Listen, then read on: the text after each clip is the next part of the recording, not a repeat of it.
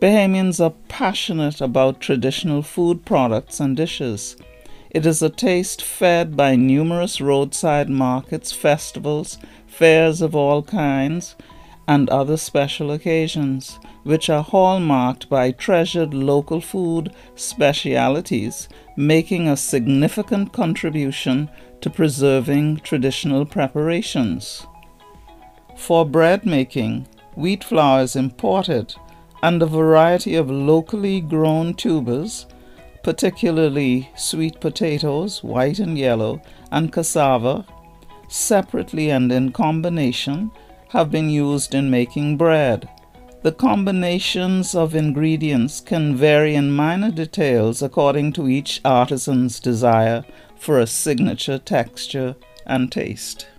Monica McGregor Petitfrere is a retired housekeeper shown making preparations in the video.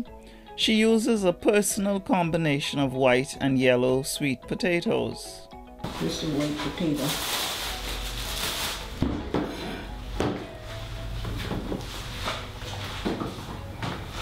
So this is the coconut. And you put the salt.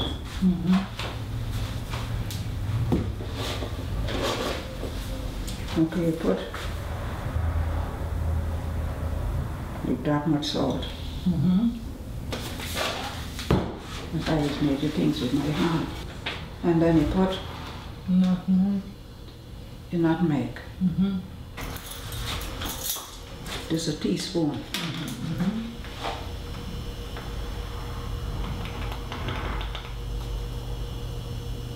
You put 1 teaspoon.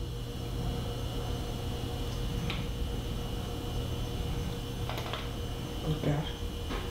Put it in there. That's some red.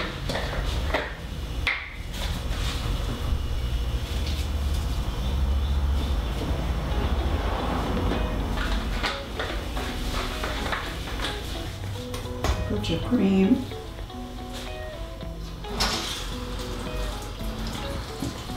Put some sugar.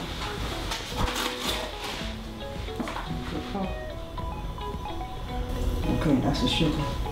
That'll be the flour now.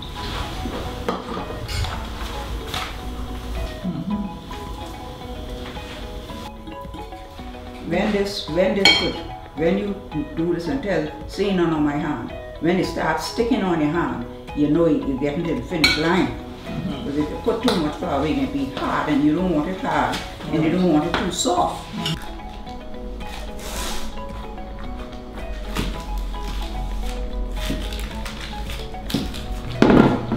Okay, that's that.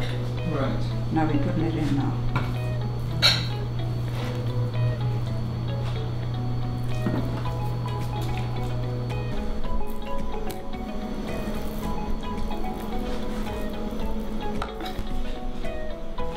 Okay, put that in there.